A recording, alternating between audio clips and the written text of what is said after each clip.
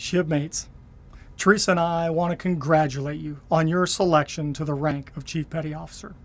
You have demonstrated the quality required to be a chief, and it has been recognized by your peers. As you begin Phase 2 of CPO 365, you will find yourself being tested both physically and mentally. These tests and trials will help guide you as you face challenges as a leader throughout your career. As I've shared with Chiefs messes throughout the fleet, I believe that Chief Petty Officers are or should be quiet, humble servant leaders. Quiet does not mean we do not communicate, but that we let our actions speak louder than our words. Humble means we do not think less of ourselves, but that we think more about others. As servant leaders, we recognize it is our people we serve and not ourselves. We also want to recognize and thank all of your friends and families who have been with you on this journey. We know that without their love and support, you would not be where you are today.